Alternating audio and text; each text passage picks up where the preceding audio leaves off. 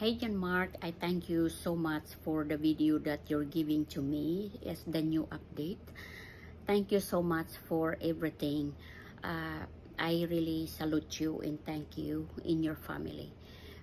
All I can say at this point is hang in there, stay blessed, keep thinking that everything is going to be okay. I know your mom is gone, but she's still in your heart. So thank you so much, and I'm so happy to see these new updates with your video in your family. I'm so happy, and that's what you needed. You guys still need to be together and keep talking, talk it out, whatever's when you feel lonely, when you miss mom, gathered with your family. It helps to heal. It's a long process to do this, but I know you all can do it. Be together with your family, gathering to each other, and be gathered and talk it out. It's a long process, like I said, but everything is going to be okay. Everything is gonna be okay. I love you guys so much, and I'm still here, and I am always here for you all. You know me, that's from the beginning until now. I'm still here. I do love you guys, and you all is always is gonna be in my prayers, always. Remember that. Our life is too good. It's always been good. You know why it's always been good? Because God is always by our side. God never abandoned his children. God never allow things happen if we cannot handle. Everything we can handle. We just need to trust in him. We need to thank him everything he does for us. So that's all I can do to tell you. So today I'm going to encourage you, keep it up the good work and keep doing it and keep going, because your family, your siblings lean on you. They rely on you so much. So Johnmark, all I can say is I'm so proud with you, and I love you, and keep going. Even Nanay is not there for you anymore, keep doing it, because Nanay is always watching you all. Nanay always love you all. You just cannot see it, but Nanay can see you all. So keep doing it with your siblings, your brothers and sisters. Keep loving it. Keep continue what you are doing with your brothers and sisters. And I love you guys so much. So keep going, and thank you so much, and I love you, and I thank you so much for the video. And I wanna thank to my team. Team of LANI V Parker, shout out to you, and thank you so much. You guys did a very good job. So keep it up the good work, my team LANI V Parker, and thank you so much. And I thank you to all my viewers and to all my subscribers also. Thank you guys so much. And here we are. This is Johnmark's a new video, the new updates. Here we are, guys, and this is his videos, and I want you guys to watch it. So thank you guys again. Thank you so much. And here he is. This is his update of his new video that he forwarded to me. So enjoy, guys, for watching his video. Thank you, guys. Ayan, ito yung GR ba? Johnmark, nandito ulit kami. Kasi napag-utusan na kami ni Ma'am LANI. May pabigay siya na kunting tulong sa inyo. Nasaan nga po pala ang katawan ni Nanay? Hindi po sa ordinarya pa. Sa Tracy ba? Okay.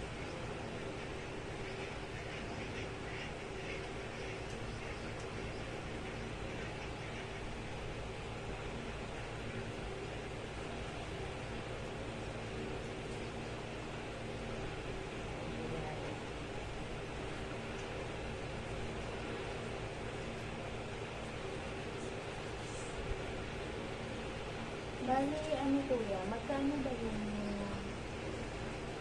bill mo doon sa ospital? Sa ospital po, 11,540. 7,000 ka lang dito. Tapos dito kayo Hindi po, nalakad ko na po yung sa hospital. Wala na pong problema. Yung problema po namin, yung sa pulmonary po. Ayun mismo yung magkano. Yung ano po, yung cremation nila po, 8,000.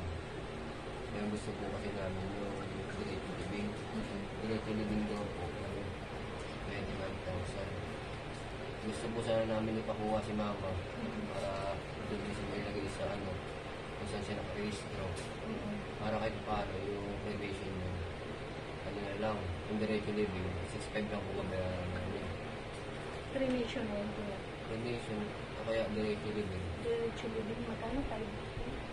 Opo, sa ganun. Kaso nga po, ayaw po ibigay sa amin ng ordinarya na nakakuha kay mama na ayaw po ibigay si mama sa amin kasi pag kinuha daw po namin si mama, kung ilang araw po yung pag-stay ni mama doon, babayaran po namin yun. 3,000 po yung ano, per day niya. Ilang araw na po ngayon, 5 days na po ngayon.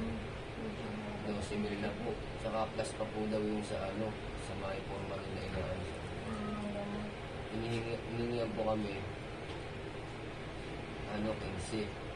Pag umabot pa yata kailan ba yung 15? Yung kahapon yun, yung sinasabi ng 15. Ngayon pala, ano na, 18 na po ngayon. 18,000 na po yung sa amin. Kaya nga po ang napag-isip-isipan po namin na huwag na lang po si mama i-pull out doon. Pag-pull na lang po. Ang inaano po kasi sa amin, 25,000 po. Diretso na rin yun. 25,000. Eh, ang pera lang po namin yan. Bali, may nagbigay kahapon ng 2,000. Bali, ano, 6,500. 6,500 pa lang po yung pera namin dyan. Na problema ko po namin yung pulang na ano, na gusto mo namin.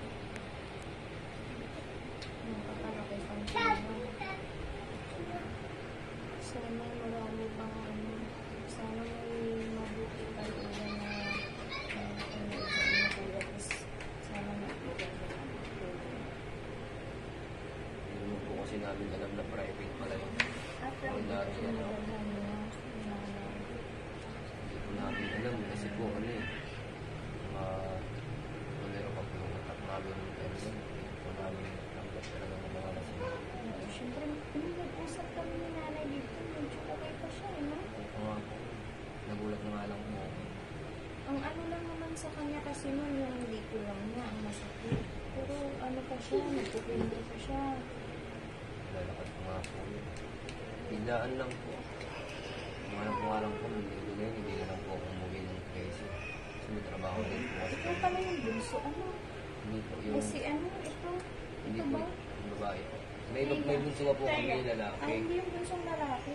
Ito mo yung Si Kokoy. Sa Bulacan. Nasa Bulacan po Bulacan yun. niya. Pinampon po yun, maliit. Hindi yun. Si ano yung nandito? Ako Si yung si Tia. Hindi si Tia, lalaki. Ito Ito yun. Ano, yan ang ano, sumunod sa akin. Ito yun. Ano, yan ang ano, sumunod sa akin. Oo. Sumunod ako kay ate. Oo. Ako nunta na dito yung bunso. Nakita na kayo. Nakita kayo. Dari, yung time na namatay si mama ng Facebook. Akala niya po kasi mabuti niya si mama sa eh, Pero hindi sila nagkausap man lang habang buhay pa si nanay. Ano?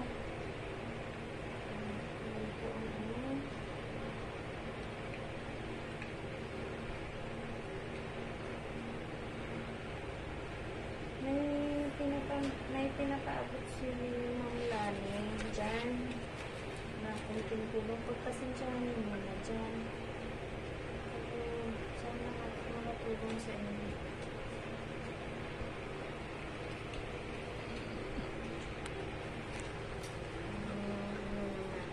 Nakakalungkot na lang eh. Hindi mo talaga masasabi ang buhay. Yan.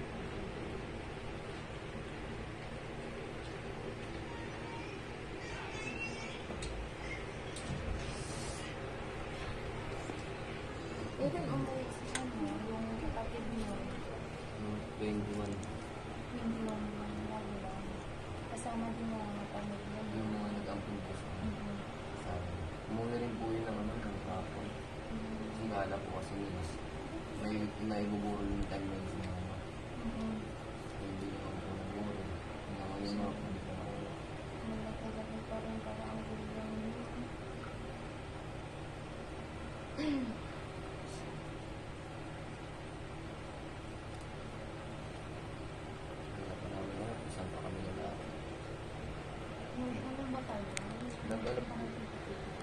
dito po, kailangan po daw po ng permit sa barangay. Kaso nga po, parang pinapahirapan po kami kumuha mabigyan ng permit po dito. Bakit? Wala po nga po nung Yung aliligaw daw gagawa ng permit. Kasi pumunta kami sa barangay. Kailangan alam ni Madam saka yung aliligaw.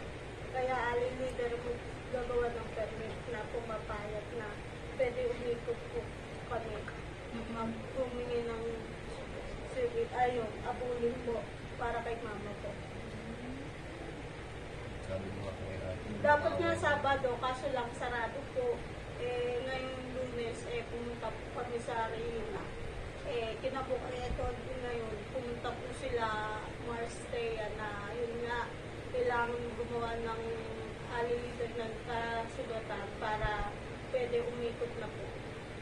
Kaso busy pa po yung alilitan kasi may tindahan po sila dun sa dulo.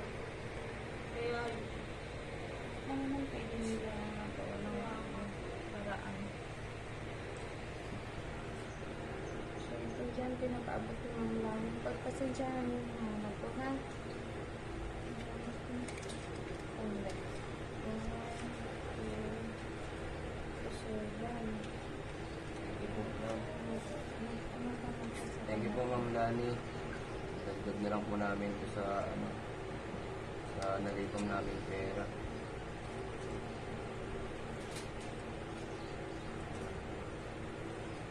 And guys, that's the new updates of his video from Johnmark Rarugal.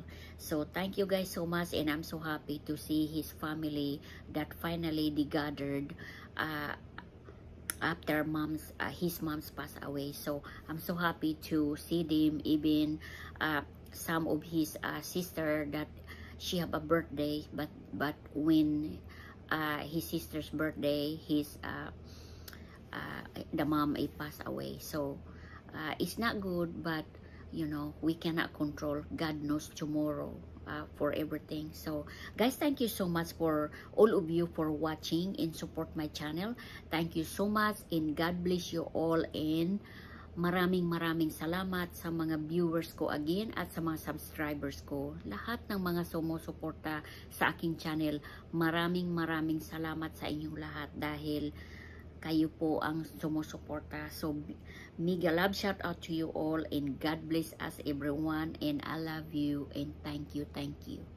God bless everybody. Okay, I will see you around, and bye for now. God bless everyone. I love you. Bye.